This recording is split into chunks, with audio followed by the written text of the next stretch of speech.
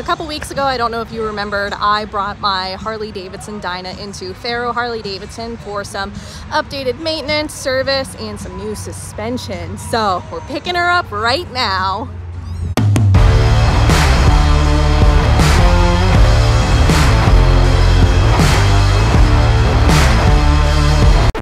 All right, I do want to stand out here and talk about her a little bit more, but it's starting to rain. So let's hurry up, gear up, and hop on the road.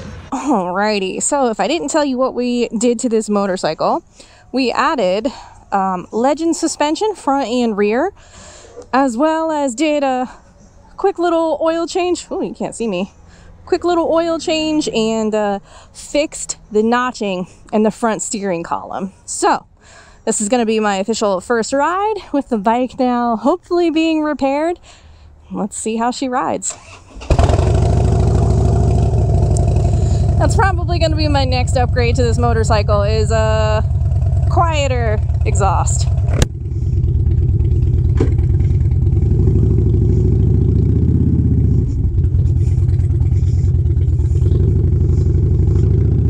Dude, it's so weird that I got a taller suspension, but it feels so much lower. I think there's just a lot of, I think it's just a lot squishier than what I'm used to. So might need to play with the preload and all of that stuff.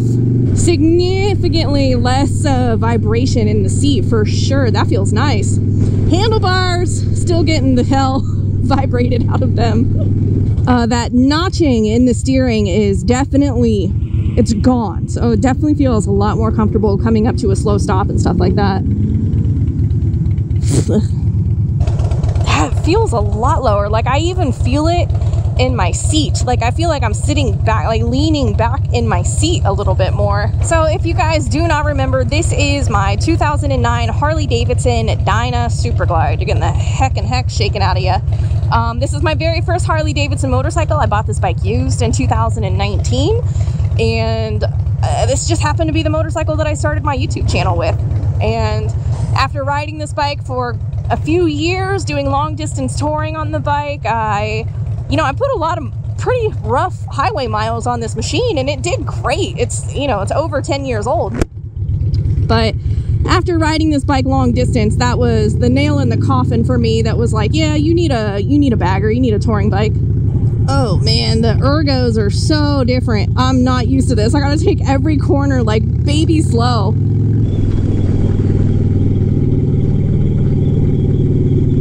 Initial thoughts on the suspension, like it's...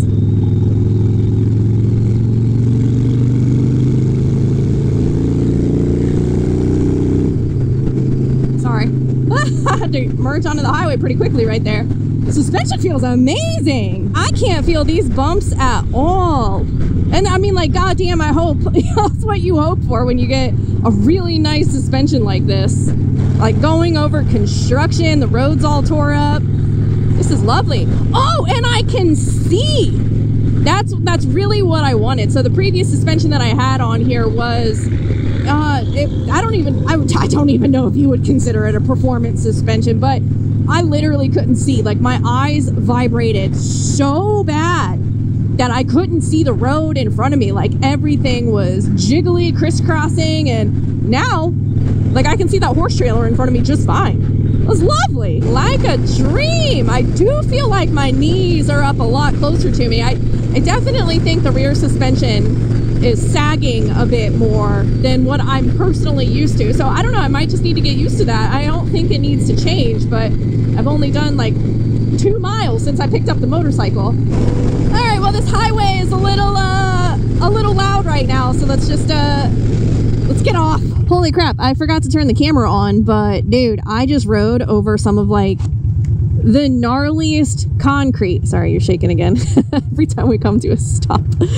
Oh, I just rode over like the gnarliest concrete, and I'm not even gonna say what I was about to say. What I was about to say is something along the lines of, if you're a lady and you have lady parts on your upper half of your body, sometimes you go over those bumps and you give yourself a black eye. So that didn't happen, which is awesome. If that isn't a testament to how nice this suspension is, I don't know what is. Oh, look at that beautiful turn. Wow. I just made a left-hand turn without almost dying. Whee! Oh, yeah, squishy bumps.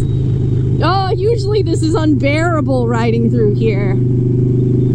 Oh, I love suspension. Oh, I love suspension. I always say I want to get a quieter exhaust. You're a little crooked. I always say I want to get a quieter exhaust until I like rip the throttle. My windshield's still whistling. And then, you know, it just, you know, I ride and then it sounds like a Harley-Davidson and I'm like, no, it's fine.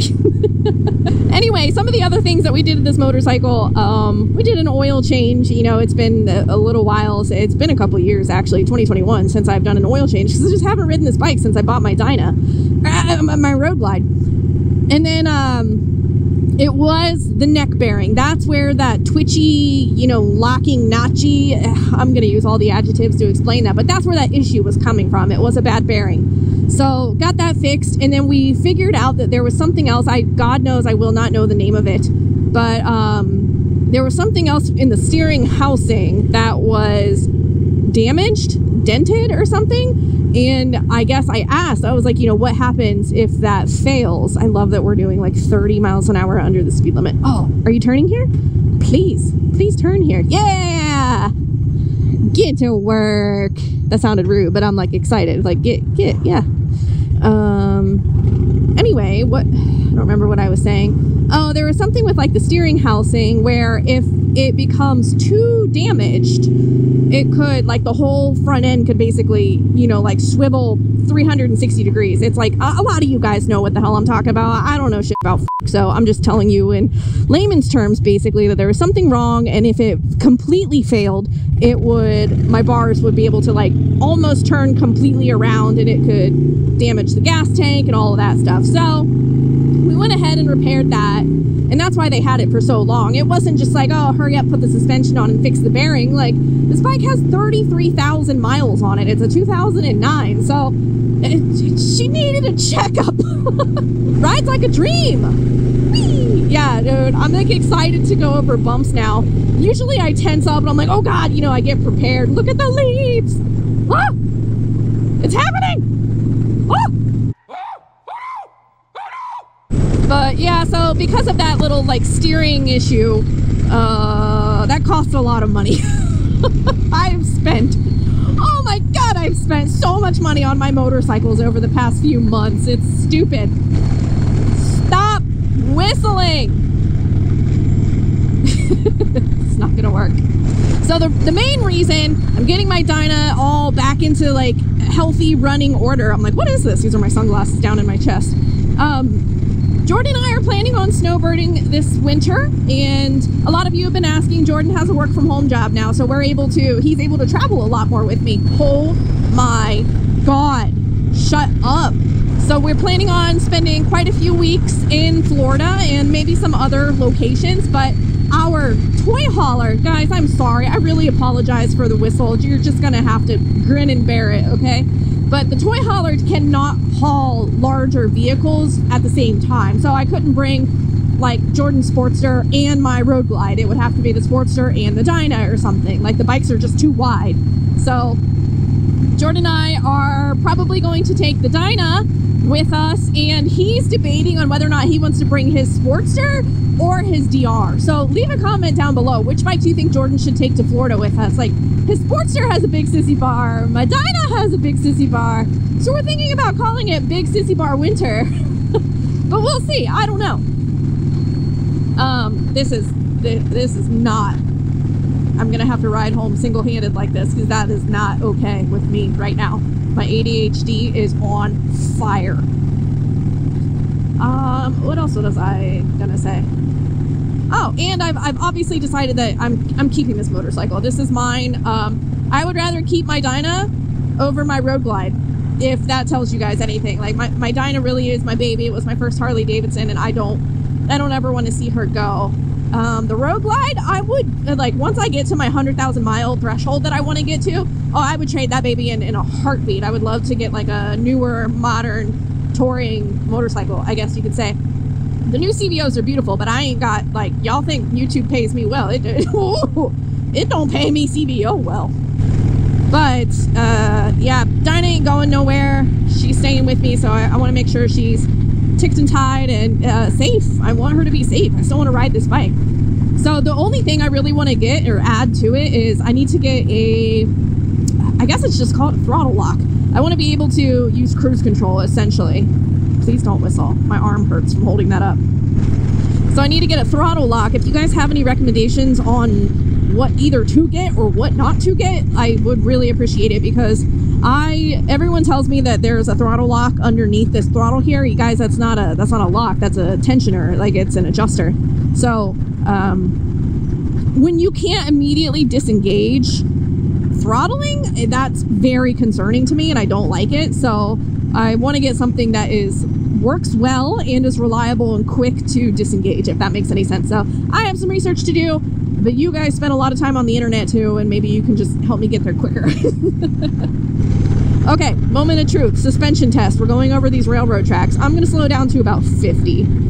All right.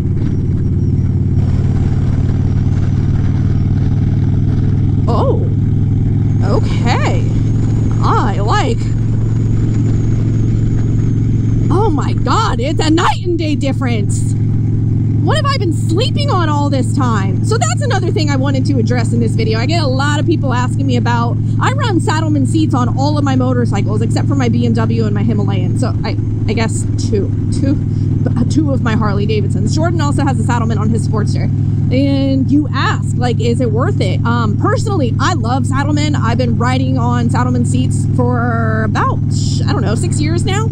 And I love the seats. I love how narrow they are. I have very narrow hips, so it gives me a lot more inseam usage, I guess, to flatfoot these motorcycles. But they are stiff seats. I do want to let you guys know that they are they're memory foam and gel. So what they do is they absorb the bumps, the road, like they absorb that vibration. And so it takes the edge out of riding, but they do feel like stiff, solid seats. Now, they are memory foam, which makes them feel stiffer than you probably think they should. But what that means is they're not going to deteriorate. Like if you're going to be spending $600 on a motorcycle seat, you don't want the foam breaking down over just a couple years of riding. You know what I'm saying? So I personally love my Saddleman seats, and I truly want you guys to know that if you buy these really expensive seats thinking that it's going to solve all of your comfort issues, take a good hard look at your suspension. Every single uncomfortable motorcycle that I have ridden on has rarely ever been the seat that actually hurts me. It's usually the suspension. And I can 100% attest that the Legend suspension that I just had put on this Dyna has turned it into an entirely new ride. Like 100% a new motorcycle. I am going to have to get used to the new rider triangle that I'm in. My legs are a lot more cramped up than what they used to be. I used to be a lot taller because the rear suspension was lifted up a little bit more. But it's, dude, the actual comfort. Like, I don't even know how to explain it to you without just being like, it's more comfortable, it's softer. So, 10 out of 10. Definitely really, really digging how comfortable this feels. Oh man, the steering just feels so much better. It feels like I actually have control over it again. That whistle. Oh no. Oh, 45. Woo, sorry.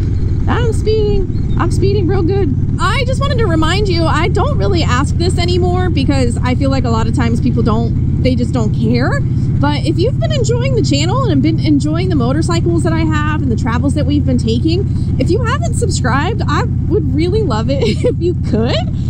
It's totally free. You only got to do it once unless YouTube randomly unsubscribes you again, which they do that quite often actually. But I'd love to see the channel hit 200,000 subscribers. I've been making videos for almost 4 years now. And after the pandemic, man, the growth has just completely gone away. So if you guys are new or if you've just chosen not to subscribe yet, I really would love to see us grow still. Love to know that we're still relevant. Motorcycling is a very, very small category here on YouTube. I understand that it's You know, you can only subscribe to so many people. But on that topic, I do want to let you guys know that I plan on being in Birmingham, Alabama, the next weekend. So October 5th, no, 6th, 7th, and 8th, I will be in Birmingham, Alabama for the BMW Motorrad Days. And if you are coming to the event, please comment below, let me know. I would so love to see you guys down there. I've never been to the Barber Vintage Motorcycle Museum. And I just love everything that BMW does, man. Every event that I've gone to has been like top tier fun. I went to their event in Sturgis and they were serving craft beer and Bavarian pretzels. Come on! I was all over that. And then I came home and had to do a diet. I hope you guys enjoyed this really quick rip video picking up my Dyna. She's going to be back on the channel quite often here coming up soon. So thank you so much for watching this one. And until my next one, you be good, ride motorcycles, and I'll see you later.